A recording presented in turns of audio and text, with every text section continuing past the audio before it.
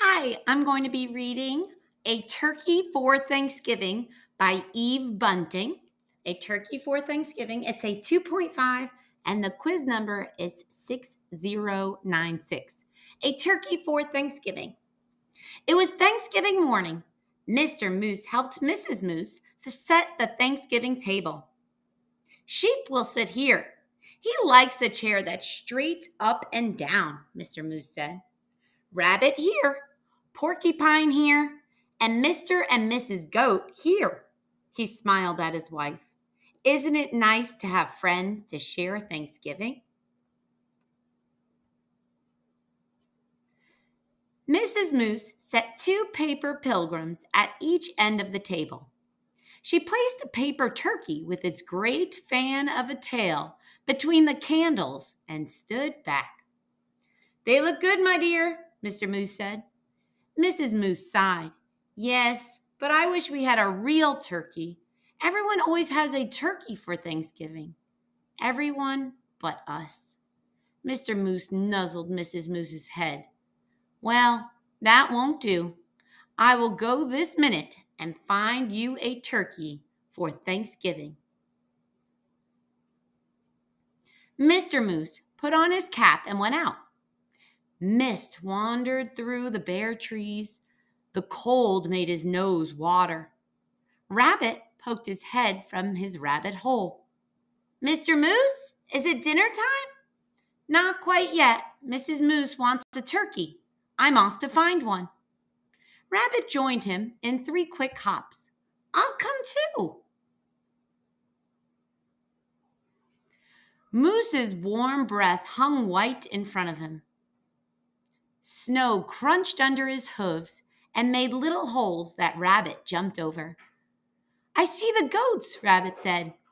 Mr. Goat raised his head and spat out the tin can he was chewing. Is it dinner time? He called.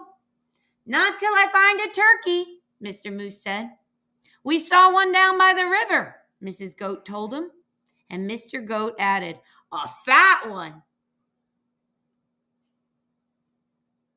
The goats leaped down from their perch. We'll show you. Sheep ran further up the hillside, looking round as a furball in his white winter coat. Is it dinner time? He bellowed. First I have to find a turkey, Mr. Moose bellowed back. There's a turkey nest on the riverbank, Sheep called. Wait for me. The earth smelled of ice and moss as they crunched along. Above them, a crow hung, black as a puff of wood smoke. Porcupine was hiding in the underbrush.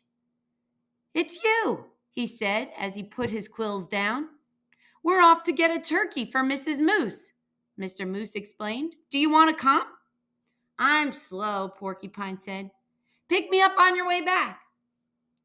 Who'd want to pick you up? Sheep asked and laughed his bleat of a laugh. I'll wait, Porcupine told Mr. Moose.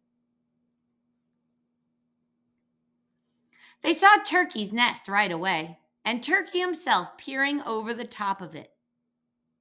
Do not disturb. Come back after Thanksgiving. No turkey here. Turkey, turkey, Mr. Moose called in his sweetest voice. Ugh! Turkey blundered from his nest and ran. Mr. Moose lumbered after him. Turkey, don't run! We want you for Thanksgiving dinner. Turkey ran faster. Mr. Moose saw the red and blue sheen of Turkey's neck. Turkey's tail brushed crumbs of snow behind him as he tried to fly. Too fat, Mr. Goat said. Turkey's leg bent in the middle and he fell. Mr. Goose put a booted hoof on his head and smiled his great toothy smile. I hope you don't have other plans for Thanksgiving, Turkey. He helped Turkey up. My wife won't mind that you're too fat, he said. Let's go. It's getting close to dinner time. They marched Turkey in front. I'm sorry about this, for I can see you don't want to come, Mr. Moose said. "But I must insist. A promise is a promise." There was a wreath of dried fruit on the moose's door. Inside, the house was filled with Thanksgiving smells. Mr. Moose hid Turkey behind him. "Look who I brought, Mrs. Moose," he said. "Sheep, the goats, rabbit, and porcupine. And ta-da!" He pushed Turkey around in front of him. "For you, a turkey for Thanksgiving." Mrs. Moose clapped her hooves. "I'm so happy to have a turkey. Thank you, Mr. Moose. Now everything's perfect." "Shall we sit?" Sheep asked, heading for the straight up and down chair. "Let's," Mrs. Moose pointed. "Rabbit here. Porcupine here. Mr. and Mrs. Goat here. And look, I brought a chair from the other room in hopes of a turkey." A chair?" Turkey stammered. "Right next to me," Mrs. Moose said. "Light the candles, Mr. Moose."